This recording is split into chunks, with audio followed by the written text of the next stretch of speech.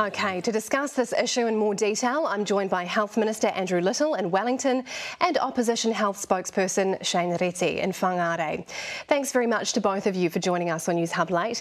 Now, before we start, I want to play a clip from an interview we did on this program about 3 weeks ago with the nurses organisation. Take a listen. Cutting to the chase, I guess, are patients' lives at risk here? Yes, they are. It's that simple. When you have a very tired workforce that doesn't meet the standards that are required to actually give safe care, mistakes will be made. So, Minister Little, we'd been warned. We've heard examples of people being made to wait 32 hours, other people leaving. What do you say to scared patients facing that situation right now? If anybody needs hospital-level care, they should go to hospital. That is the place to go to. We know the system has been under pressure. It's been under pressure because we're still dealing with COVID. We've had a flu season that we knew would be great, but it has been greater earlier than we expected.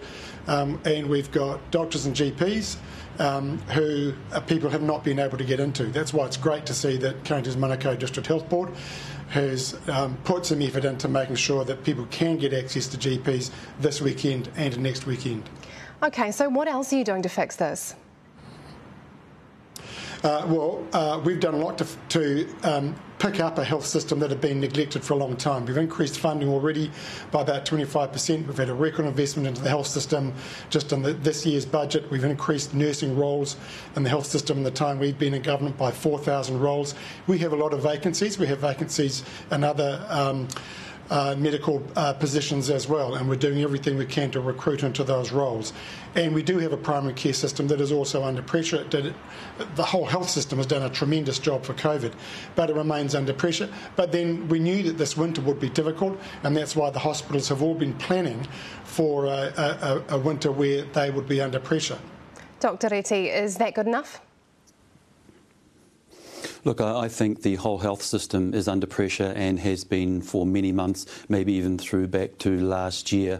What we're needing here is we're needing to give the public some confidence that we've got this, that the safety net will be there when they need it.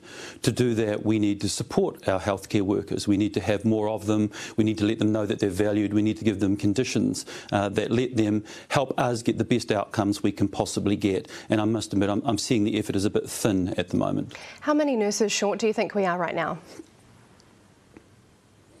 There are reports of around about 4,000 nurses short, 3,000 in the hospital sector and 1,000 in the aged residential care sector. It's a substantial shortage.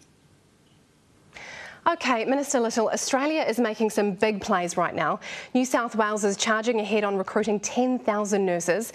Nurses here are telling us that they can get 3 times the pay in Oz, flights paid for, a sign-on bonus in some cases. What are we doing to compete with that?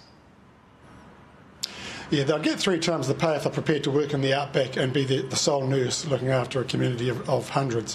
What we've done is we've increased nurse pay up to now by 20% since the time we've been in government. We did another deal with the nurses at the end of last year that would put a nurse on with 7 years experience working full-time on a base salary of $95,000. We reached that agreement with the nurses organisation. The nurses organisation has since backed out of it. We're trying to get that back on track. We've started recruitment campaigns into specialist nursing positions, but particularly intensive care and critical care, as well as other recruitment campaigns into nursing. We've set up a scheme to get former nurses back into nursing, particularly full-time roles. We've got about 200 under that scheme this year, and we are continuing to support people to get into the polytechs and universities for their nurse training. We have about 8,000 people in nursing courses at the moment alone. We produce about 1,800 graduates a year. We're doing everything we can to fill those gaps. Is that enough, Dr. Reti? No, it's not. We're not a welcoming international environment for nurses. We've still got a pay freeze. The Safer Nursing Accord, which is a ratio of how many patients to staff, needs to be fully implemented by June 20 last year. Hasn't been fully implemented. And the immigration settings a week or so ago that green-listed doctors to immediate residency, but 2 years for nurses. How do we explain that? How is that a welcoming environment? Minister Little, that's a good point. Should we fast track? Nurses are on the green list. They are fast-tracked to get here. They have to work 2 years to get residency. We have increased nurses' pay, or negotiated pay increases for nurses twice since September last year, compared to under the previous government where nurses' pay went backward in real terms. We're doing everything we can to create better conditions for nurses and to make nursing more attractive in a way that it's never been before. But they do have to wait for 2 years. They do have to work here for 2 years before they are even eligible to apply for residency. Can't we move that forward?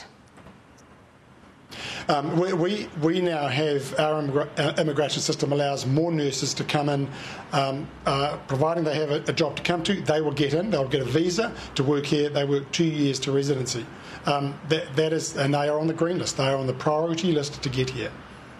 Very quickly, Dr. Reti, countries everywhere are grappling with these types of issues right now. I mean, realistically, how much can we control? Look, I think there are several things we can do. First of all, we can be a more welcoming international environment, as we're discussing. Secondly, we have doctors and nurses driving Uber Eats in and around New Zealand. We need to figure out how to onboard them fully. And thirdly, we need to turn on our domestic pipeline to grow our own culturally competent, homegrown doctors and nurses. Those are the three buckets we need to work on.